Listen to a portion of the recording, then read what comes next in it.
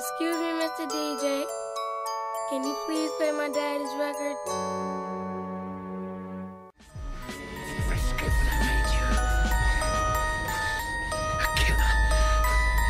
You are, and that's what you'll always be. Worlds to conquer, resources to plunder. I am what you made me, a motherfucking monster. Worlds to conquer, resources to plunder. I am what you made me, a motherfucking monster. Worlds to conquer, resources to plunder. I am what you made me, a motherfucking monster. Worlds to conquer, resources to plunder. I am what you made me, a motherfucking monster. Worlds to conquer, resources to plunder. Canibus, Vinny Pass. Solitude in the life of a ripper is quite bitter. I ain't no social network nigga, fuck Twitter. If I can't be lyrical, I get miserable. You don't want me to be miserable, so let me go. Or detain me, entertain me, talk to me frankly. This is how you thank me, I'm one of the good guys, thankfully. Good equals evil, how can it be? How can it be? See, I am exactly the way I was made.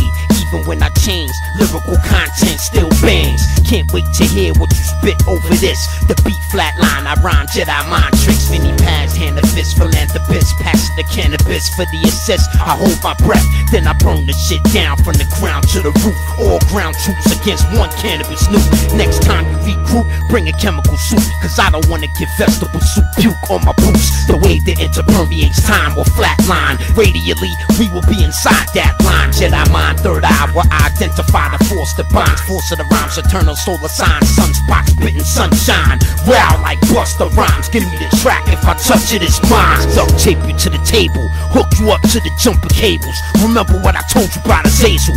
Worlds to conquer, resources to plunder. I am what you made me, a motherfucking monster.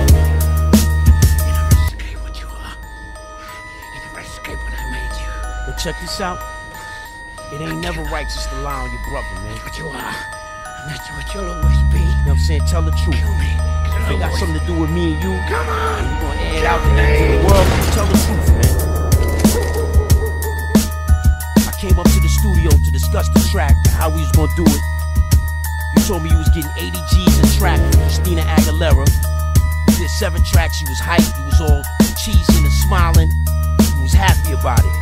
You charged me 40 G's for the track we was gonna do. Eloise cut you the check, sent you your first half, scheduled studio time. I came up to D&D, dirty ass D&D. First day, you was an hour late. Second day, you was 2 hours late. Third day, you was 3 hours late. The fourth day, you was 4 hours late. Come on, man, tell the truth. When I stepped to you and asked you, yo, tomorrow you gonna be 5 hours late tomorrow? You say, yo, my bad, bitch. I had to move my mother out of the house. So I said, alright, just call, man. Just call, let me know that you're doing something, you're busy, so I don't have to wait for you. You know, so I ain't gotta wait in the studio. I had shit to do. Everybody got shit to do around 5 o'clock in the evening. So come on now. I don't know what it is, man. Niggas bringing up some shit 14 years ago, like that shit is current news, like it's important now. What's important now? How is that important? Look how many times we worked together since then, or how many times I've seen you since then.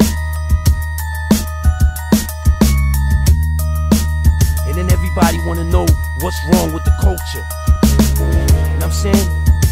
Come on, man, it's not a good look. How does that help anybody in the situation except you? How does it help me for you to be out there saying that I'm difficult to work with? How does that help me? How does it help you? You kick dirt on me, that helps you though, right? Make you feel better, right? Come on now, tell the truth. You was late to the studio like you didn't take it serious, like it wasn't important to you. You shovel shit on me like I wasn't 100% professional in working with you. Like I didn't come through to the sessions and wait for 10 hours. I worked with DR Period on Salute. Everything was dope. Ask DR Period how our studio session was and how I was professional. Ask Fly Ty how I was professional. I had to go to Rakim's crib 5 times before he did the record, but he did it. And the days before the day that he vocal, we was just building, and I enjoyed it. Why you don't speak on that? Speak on the shit that's good for hip-hop, good for you and good for me. Why shovel shit on me for no reason? Who you working for? What agenda do you have?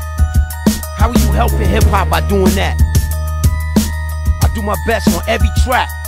I go hard on every record. But you wanna go on TV and radio and what have you and say, yeah, Canibus was this and Canibus was that. For no reason. 14 years ago. Why you don't talk about what we did on Sea of Tranquility? Come on now, tell the truth. Every album, I do the best that I can do. The best that circumstances will admit me at that time. Nobody's perfect, but goddamn it if I don't give it everything though. 100 at all times. And it's as if there's some sort of a movement or some sort of deliberate attempt to always, when it comes to Canibus, it's always bringing up old shit, something from 14, 15 years ago. Always old shit. Never what's currently coming out of Canibus's catalog, what he's doing currently. And it's like a deliberate attempt by the media and everybody who got a motherfucking microphone in their hand in 5 minutes to do a little video bite to talk about old shit when my name come up. Cause it's always coming up somewhere. It's always coming up. And to combat that pressure, niggas is talking about old shit instead of talking about what most recently came out. Talk about the Magic album and what was being said on that album. Talk about Sea of Tranquility and the topics and subject matter touched on that. Talk about something that's relevant to now. Don't bring up some old shit that ain't got nothing to do with nothing. Come on now, you know what you're doing. I ran that baton for so far, man. You ain't supposed to never say something foul about your kid, man. How does that help you? The irony about it is that you smiling talking about it. But it's bad for me, but you smiling though.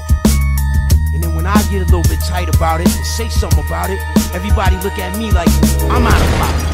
And I'm out of bounds. You the one that's smiling, lying. You already knew. And when I say, alright, nah, man, yo, tell the truth. Tell the truth what happened. Tell them niggas, man. You was the one that was late to studio. Every day, you was late. Come on now, tell the motherfucking truth, man. Tell the truth.